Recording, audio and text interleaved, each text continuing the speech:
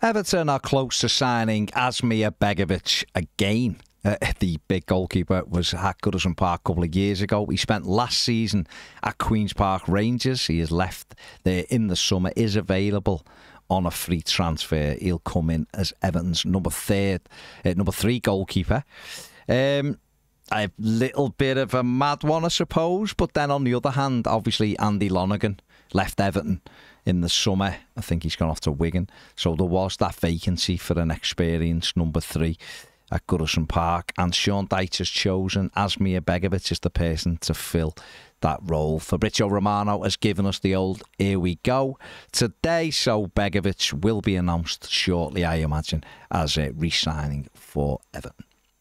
Everton have rejected a bid today from Marseille for striker Neal Maupay. Marseille wanted to take the forward on loan with an option to buy at the end of the season. Everton have rejected that because they'd rather sell the player now or at least have an obligation to buy at the end of the deal. It's complicated being a loan because it means that Everton would have to offer Neal Maupay another contract or another 12-month sort of extension to then be able to sell him, of course, next summer. So the Blues want a better deal than what's being put forward. There are two other clubs in the mix for the striker who spent last season on loan at Brentford.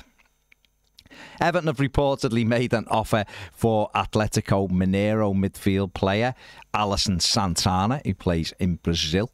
The 18-year-old has a £51.2 million release clause in his contract. The report that is coming out of Brazil today, reported by Premier League Brazil, says that Everton's offer is way below that. Of course it is. There's no chance we could offer that for a player. I'd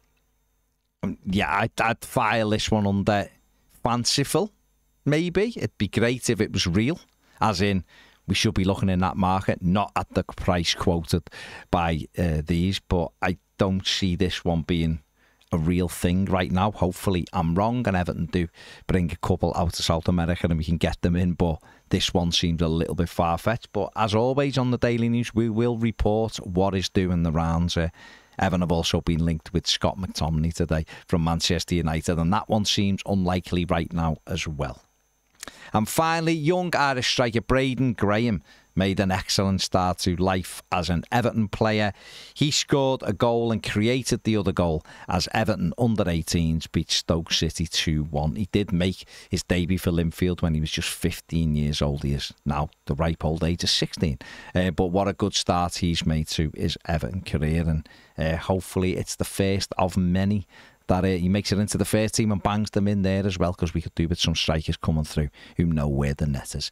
That is it for the News Daily. Give the video a thumbs up, subscribe if you haven't. See you later.